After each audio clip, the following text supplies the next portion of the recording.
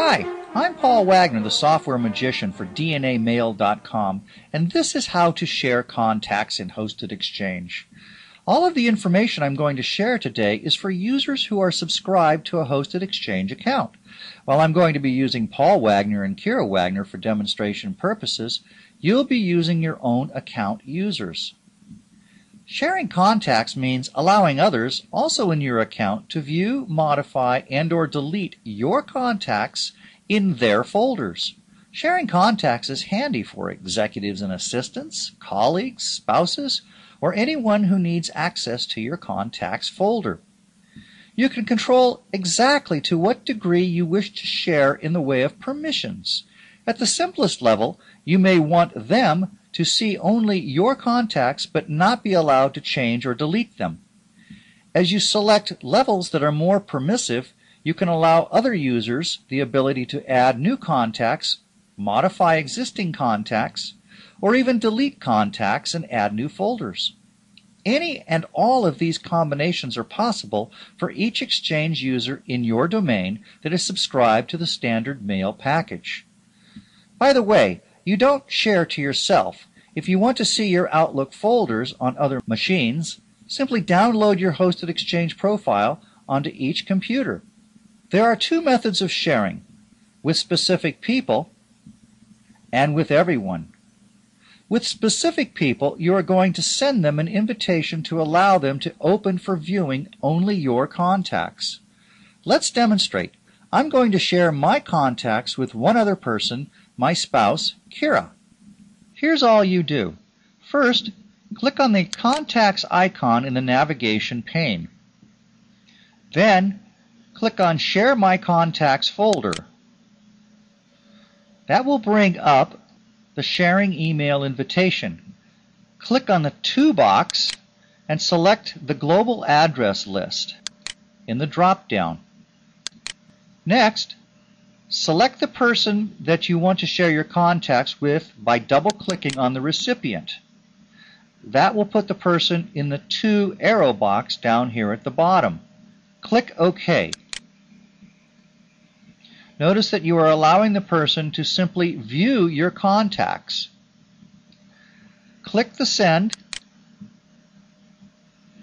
and confirm your request. You'll be told that the Contacts folder has been shared. Now let's see what it looks like at Kira's Outlook. Now you can see that under People's Contacts, Paul Wagner shows up. If I right-click on Paul Wagner and go to the Properties here, you'll also notice that in the Summary, I'll have the permission as Reviewer. That's what Kira was originally assigned. But what if we want to change this? Well, we do that back on Paul Wagner, the person who shared the contacts in the beginning. Thus, if I decide later that I'd like to change Kira's permission to do more than look at my contacts, I can do so by right-clicking on the Contacts folder here and choose Change Sharing Permissions. I click on her name, which brings up her profile as Reviewer. Each level is associated with more or less features. Here's one example. The Kira presently has Reviewer permission. She can see my contacts, but that's about all. If I assign her Publishing Author by dropping down on the Sets of Permissions here, now you'll notice that Publishing Author allows her the ability to create items, create subfolders, edit her own items, and delete her own items. Now let's step back and look at this from a completely different point of view. This entire sharing operation can be reversed. That is, the other person can request you to share your contacts. Here's how it works. Back over on Kira's computer, you'll see that she has no contacts of her own, and she would like to request to view my contacts for her usage. So the process, again, to reverse it, is quite straightforward. right-click on Contacts and Share Contacts. You'll notice that it doesn't say Share My Contacts, and that's significant because instead of allowing the recipient to view your contacts folder, I'm going to check Request Permission to View Recipient's Contacts folder. And the recipient, of course, is me. I simply click Send, and the request is completed. The last piece of the puzzle of sharing is sharing to everyone.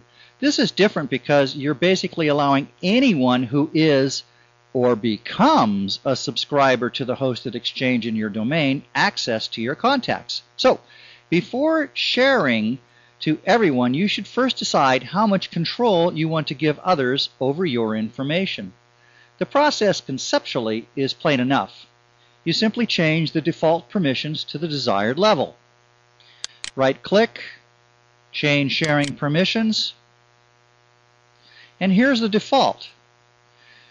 As soon as you change this default, every new user who comes on board receives, inherits if you will, this set of permissions, much like it is set to none now, but if I made it reviewer, where the reviewer can see full details but not delete items, make the folders visible, I can make the default publishing author.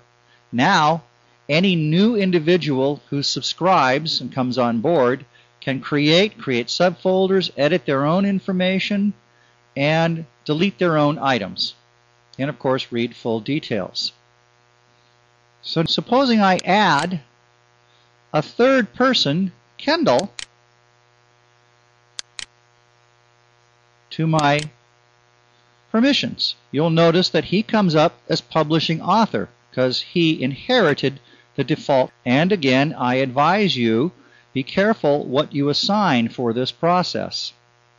Finally, if you wish to remove permissions from someone, you bring them up again in the Permissions wizard and click on Remove. Bye-bye.